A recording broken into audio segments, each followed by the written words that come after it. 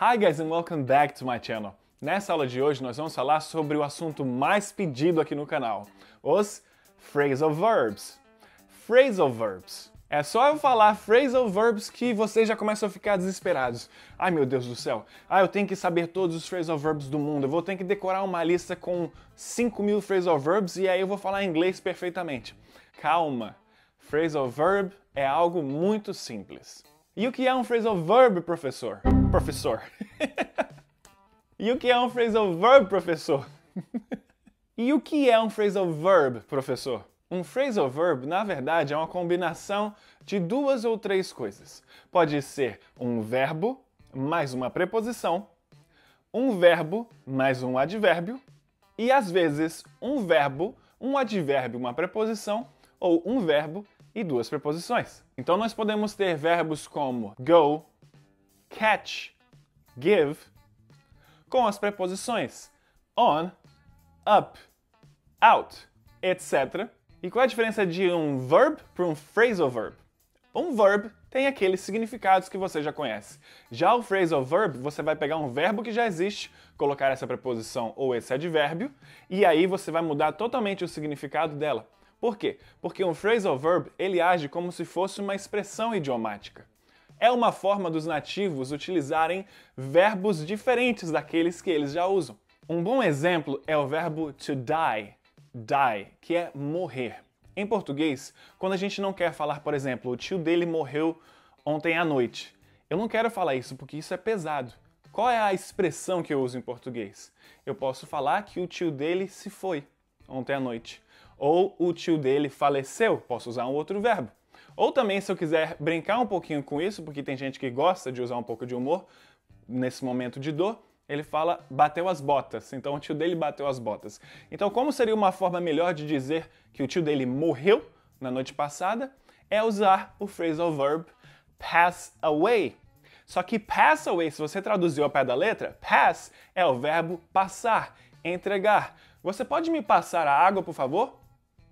Can you pass me the water, please? Já away é longe ou para longe. Então, ao invés de falar his uncle died last night, o tio dele morreu ontem à noite, eu vou utilizar o tio dele se foi ontem à noite. His uncle passed away last night.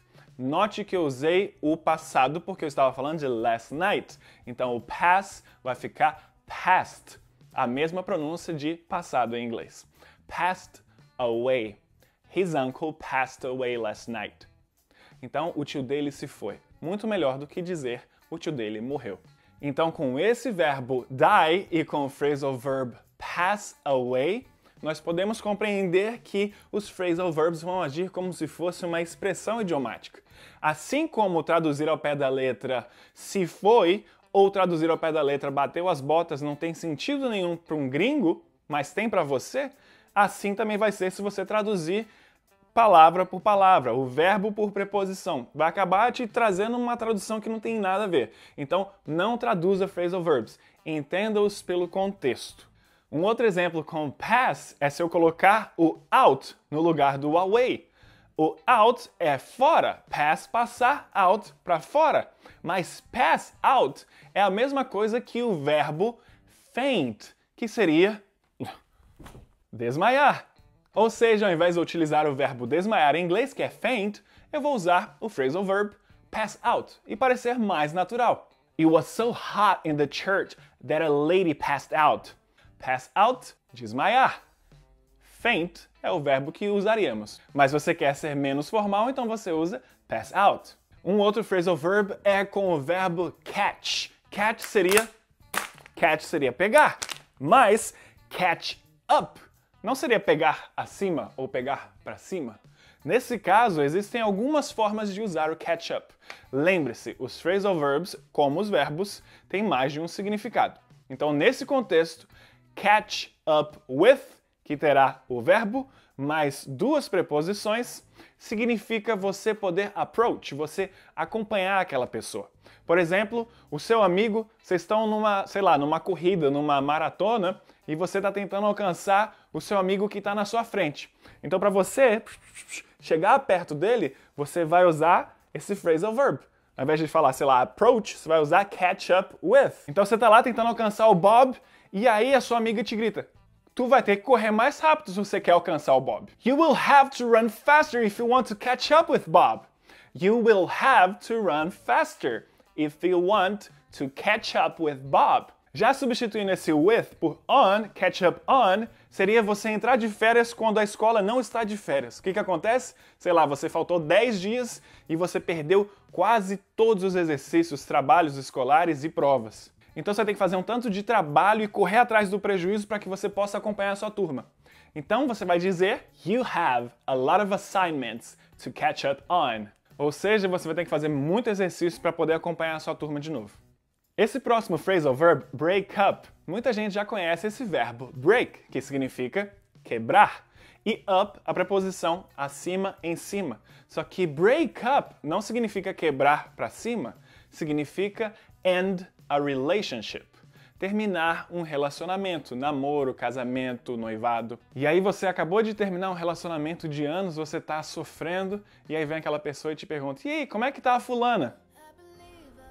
We broke up last night. We broke up last night. Nós terminamos ontem.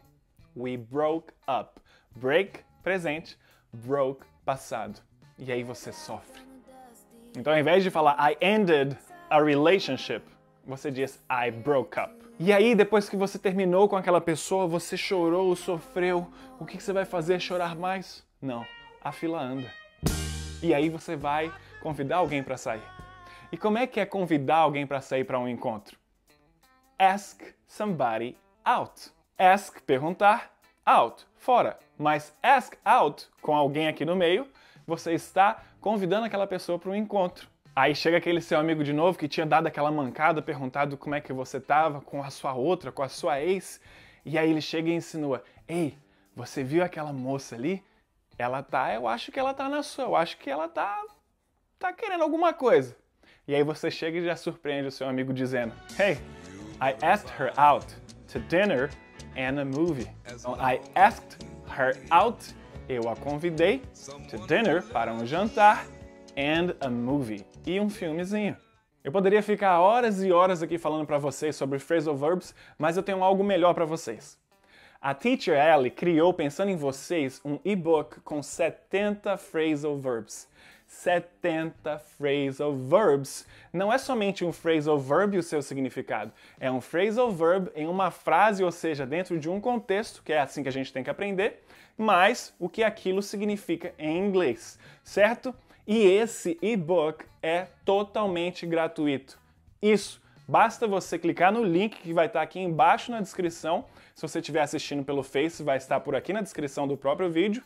Você clica nesse link, coloca o seu e-mail e pronto, você faz o download desse e-book com 70 phrasal verbs que vão te ajudar demais a melhorar o seu inglês e transformar o seu inglês cada dia em um inglês muito mais natural, que não vai ser tão formal assim como nós aprendemos nas escolas no Brasil.